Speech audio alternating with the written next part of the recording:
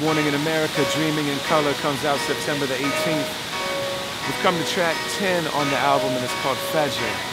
This is the song where we move from the Mourning in America side, dealing with issues like poverty and death, homelessness, joblessness, sorrow and suffering.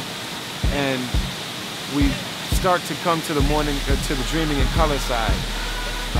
Fajr, what the song is named after, is the Muslim prayer time. You know, we have 5 times throughout the day, and the first one every day is that point right when the sky starts to get light. The sun hasn't risen yet, but you're starting to see evidence that the sun will be coming up soon, dealing with that idea that things may get worse before they get better, and that it's always darkest right before the dawn. And Fajr symbolizes new opportunity, symbolizes new possibilities, and that time when these things get so bad that they move from just being points of suffering and struggle to actually galvanizing, motivating forces in our lives, to where we start to come together and we start to get active in shaping the course of events. So it's a very, very important song, and it moves us from the Mourning in America side to the Dreaming in Color side.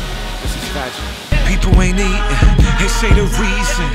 Resources depleted for the defense.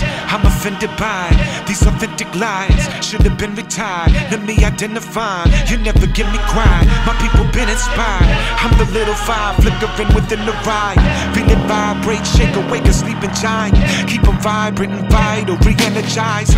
Our time surviving, our shine is blinding. They cry, we violent, demonizing. Guys on the wrong side, alright, find us frightened. Pray lightning strike twice, ice on their eyelids. ISIS, Osiris, Christ in his likeness.